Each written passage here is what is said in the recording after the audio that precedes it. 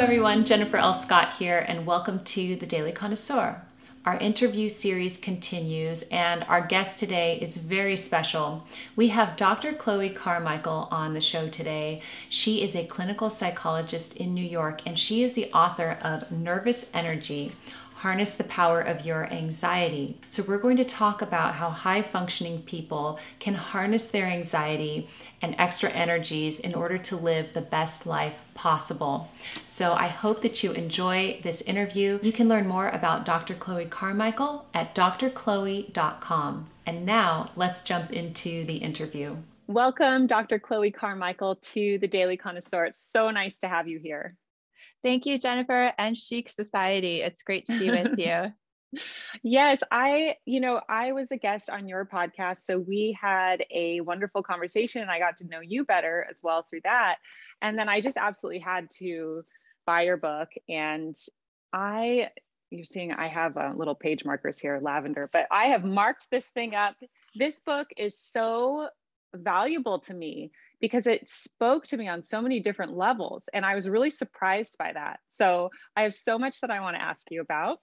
But congratulations on a really excellent book, first of all. Well, thank you, Jennifer. And those words coming from you really do mean a great deal to me because I've enjoyed your books very much as well. The psychology in your books is always a pleasant surprise for me. Yes, before we started recording, Dr. Chloe was telling me that there's a lot of psychology behind what I talk about. And that is so interesting to me because I've never taken a psychology course, but I'm fascinated with the subject. So I knew that the book would be interesting. So basically, to introduce it to people, your specialty is working with high functioning people. And this is a term that I never really heard before I met you. So can you please explain what is a high functioning person?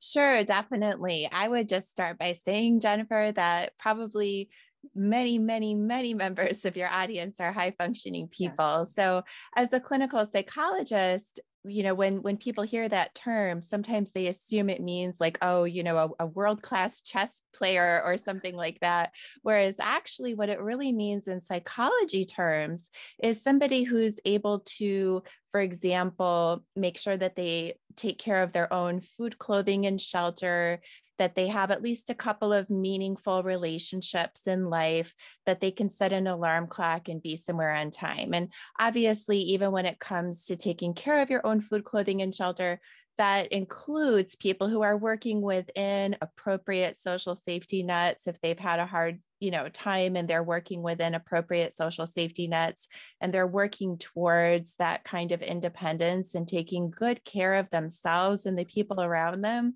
In psychology, that actually qualifies as high functioning. That was very interesting to me when I read the definition in your book, because I thought, oh, high functioning is like the top of Wall Street and, just these people that are very successful in life. But that actually is very comforting because what that means is that it is someone who can manage their life. We're not talking crazy goals, but just someone who leads a well-balanced life, it seems like. And I also thought it was quite interesting you put in there that they save for retirement. They're thinking about the future. And I thought that was a really good point too. Yeah, definitely. Future-oriented thoughts. And then, of course, again, like part of the reason I think I love and connect with the Chic Society and with your book so much is because it is that person who, instead of just say covering their body with clothing, just, basic right. check, yes. Maybe they're going the extra thought to say, have I expressed myself with this clothing? Is this clothing really clean and fresh and pressed? Am I doing the most with what I have? That is the mark of a high functioning person. Yes. Okay. That's so interesting. I always tell people when I'm trying to help them express their true style that you have to put something on your body. So there's no extra effort there. So it's just the difference between, your clothing, maybe your old exercise clothes that you might be wearing, to a pretty dress. It's no difference. You just put the same thing on. And so I always encourage them because I think people think it's extra effort to look nice and dress well and everything, but it really physically isn't. It's more Mm-hmm. the mental choice, you know? Mm-hmm. So, And even if it is your old exercise clothes, are they laundered? Are they folded? yes. Are they color coordinated? Believe it or not, Hmm. these are the types of things a psychologist might notice when we assess somebody, because we're noticing how much care that person appears to put towards themselves. Yes. I have so many questions to jump into your book, but there was one anecdote, and I feel it would be really good to bring it up here because we're talking about this. But Dr. Chloe has so many anecdotes in the book, which is neat. Just, clients she's met with and personal experiences. And there was that one where when you were younger, you went to seek a psychologist, and you were in New York City, and you went to see this person, and immediately you were struck with how the room was messy and how the person was disheveled. And you immediately had that instinct that this was not right for you.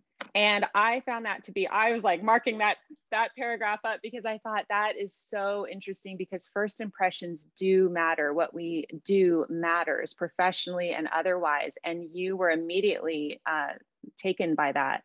So can you just speak about that just a little bit? Yeah, sure, definitely. So I'll just say I'm not only a clinical psychologist myself, but I'm also a lifelong consumer, of therapy. I'm a big fan of it. So as a young person decades ago in New York City, one of the first things I did when I arrived was to start shopping for a therapist, just because it always helps me to have someone I can talk to. And up till that point, I'd never had the experience of rejecting a therapist. Every therapist I'd ever met, I just always felt like they were helpful. But in this case, I walked into the person's office, and it was more than, just not chic. So this person actually, I think now that with my training, I think this person was actually an active hoarder, because there were probably 1,000 old newspapers all over the place. Wow. Right. And moreover, Yeah. the woman herself was extremely disheveled. There were parts about her that you could just tell by looking at her that she wasn't taking even basic care of her health. Mm-hmm. So the way that I like to think about it in layman's terms is, whether it's our space or whether it's the way we present ourselves, that's an extended form of body language. So just like we all know that if you put a frown on your face and cross your arms, that it's kind of sending a signal to people. In the same way, when you groom yourself and you groom your space, it is on a body language level telling people, hey, I care about you and I want to make you feel comfortable.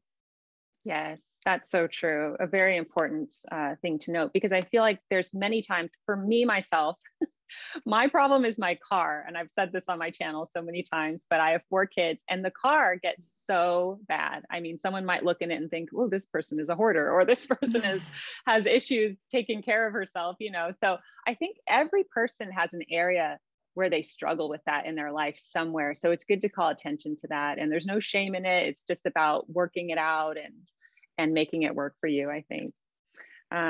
But okay, so let's start really getting into what your book is about, which is such a fascinating concept. And it's really about harnessing the nervous energy that you might have, anxiety, and making it work for you, which is something that I never even considered was a possibility.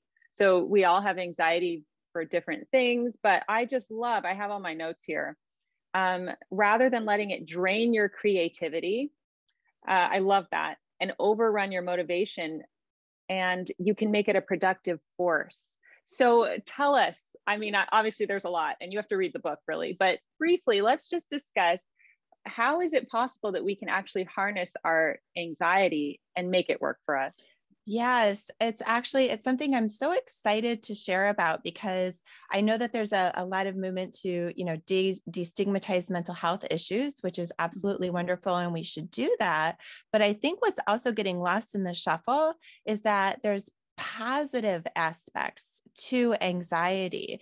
A lot of people now think, if they even have any kind of anxiety, they think, oh, maybe that there's something wrong with me. And they don't realize that there is a healthy function to anxiety, which is to stimulate preparation behaviors.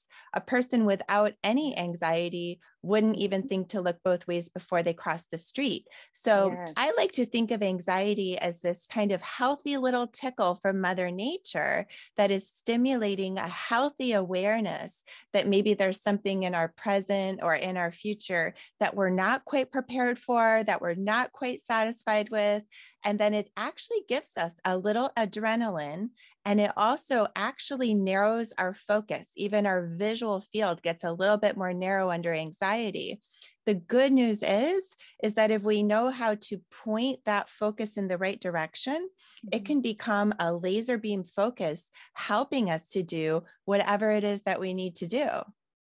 That is so comforting. And I just wrote down, it's there for a reason. It's not an accident that we have it. I mean, and so I love that you really thought outside the box there and said, we can harness this and make it work for us. I mean, that's just genius. Well, so thank you. But I have to give credit where it's due. I didn't really honestly think of this myself. It's just a fact that there is a healthy function to anxiety, but I did notice it wasn't being talked about as much as I think it should be. Yes. And that's what I mean, is that you were able to collect this and put it in the book. And also, so Dr. Chloe's book, the first half deals with this, and the second half actually gives practical tips, things you can actually do to harness your anxiety. So we're going to talk about a few of those in a moment. But let's see, I just want to consult my notes here to make sure I'm not missing anything. See, your own nervous energy is what propelled you to make all these notes and all these questions, right? Yes. So and it's a beautiful thing. Yes. And so talking about me, because I think the people who watch the channel, they know me pretty well from doing YouTube for so long. But the reason why I really related to a lot of this is because I have nervous anxiety for certain things, but I don't let it ruin my life or run my life. And I certainly don't think anxiety is a problem for me. But what I do find is that I am so hyper focused with work that I have trouble relaxing. So, and I know that you have a lot of clients that deal with that. I was, reading about your client. You have a high profile client on Wall Street who is just a shark with her work and just makes, such an incredible living. And she's so successful, but then in her personal life, that she has that same attitude when she's dating men and it doesn't work for her, because she expects them to do all these things and she commands them to do them. So I was laughing at that part because I thought, I feel like for me, I'm really good with work and productivity and efficiency. But that is a detrimental thing for me when I'm trying to rest because I can't rest. Mm-hmm. So what advice do you have for someone like me? And I think that there's a lot of people out there who can relate to this, especially moms. Yeah, definitely. I think that's such an important question. So when you know that sometimes we can almost just get into a little bit of overdrive, and even what is just sometimes a cognitive habit of sticking on the things that are on our to-do list. And sometimes, I'm not saying this is the case with you, but for some people, they can almost even get addicted to the productivity hit. And then I've been there personally myself as well. And so sometimes things that can be helpful, a couple of techniques from the book that come to mind. One is called thought replacement.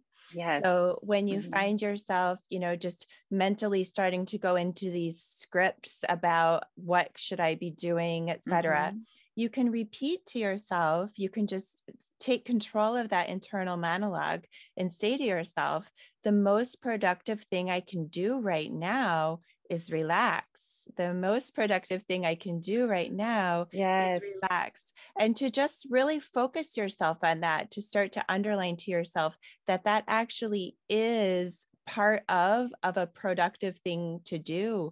Another thing that can be helpful is a technique from the book called the mental shortlist. So what we do with the mental shortlist is it's really handy when we know that we have a tendency to keep pivoting onto either a certain specific topic or a certain specific area of life and almost overdo it in that area sometimes. So if a person knows that their overdo it area is their productivity list, then they would create a mental short list of 5 things that are really good relaxation, unwinding activities, like, check in with my list of friends and family that I keep meaning to call, or, browse new restaurants that I would enjoy, or, lie down and take a nap for 20 minutes, whatever it is. But the idea is that you have 5 good items on that list, because as I mentioned earlier, when we get that kind of zing from anxiety, our vision gets narrow, and it can actually be hard to recall the 5 good ways that we could relax. Plus, it's almost like yelling at a person to relax never works, right? Like, hey, relax, just stop thinking, calm down and relax. That never really works. Right. But if we offer ourselves 5 good ideas, it's a lot easier to pivot on to those things. Yes. And that's so funny because those 2 were my favorite from your techniques, along with the 3-part breath. But yes, because that is so powerful for me, to give myself permission to relax, basically, which I feel like I don't do. And you're right, relaxing is equally as important. Dr. Chloe, you're blurry for some reason. I know. There I go. Oh, there you are. I'm Okay. back. Okay. Sorry. It was strange. That was funny. So yes, I love that, giving yourself permission to relax, and that it's equally important. And there is an anecdote in the book, and I loved this. I absolutely love this. But when you were studying for your dissertation, it was a very stressful time because you had to, I can't even imagine how stressful it would be to create a dissertation, but you would go to the Carlisle Hotel and treat yourself to food and a nice drink and the beautiful atmosphere. And it did, cost a lot, and you didn't have the biggest budget back then, but that was important for you to surround yourself in that environment in order to do your best work. And I love that, because it's almost like we always feel like we need to punish ourselves for things, I think, especially women, especially moms. And so for me, giving myself the permission to relax is like a huge luxury for me. It's like the equivalent of the Carlisle Hotel, And so when you wrote that spoke to me so much too. And I completely related to that. Thanks. Yeah. What's interesting about that too is that self-discipline is actually a finite resource, right? So I know a lot of your audience, the Chic Society, they are somewhat disciplined people, right? I think Madame Chic would agree that, it takes a certain amount of self-discipline to maintain the level and the standards, that you're setting for yourself, even though it's out of kindness to yourself that you're setting those standards, but it still does take effort and discipline to do it. So the idea that I was doing there is that I was saying, okay, I've really got to buckle down and, discipline myself to write this dissertation. So I'm going to almost borrow and loosen up on the self-discipline from some other area of life, which at the time was my shoestring budget. And I said, at least I'll go to a nice restaurant and I'll, work on this. So for members in your audience that are thinking about that for themselves, like, okay, I want to be more disciplined in the way that I put together my home, or, put together myself, or, those types of things, to be able to think, well, where could I give myself a little bit of wiggle room on the other side? Like maybe I'll let myself sleep in for an extra 15 minutes and just enjoy my beautiful bedroom that I've made, so chic and serene. Yes, it's those little treats that get us through life. We need them. I was talking about this very same thing with another author I interviewed, Brian Kozlowski, who wrote Long Live the Queen. Same thing. And it's really rewarding yourself. And it's these little things that get us through the day. And in At Home with Madame Chic, I talk about the pleasures of the morning, the pleasures of the afternoon, and the pleasures of the evening. And it is important to focus on those, because I just think we're all too hard on ourselves, So I really love that you did that. I wanted to close with talking about the 3-part breath because you used to be a yoga instructor, which I find really interesting.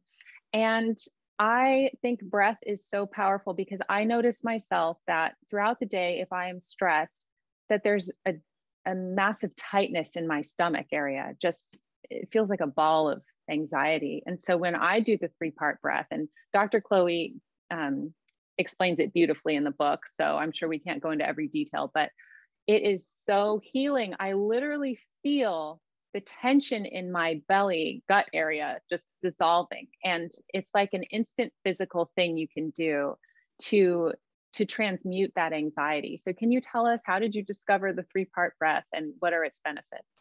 Absolutely. And I will also say that at drchloe.com/breathe or nervousenergybook.com, people can get a free video of me, walking them through that breath.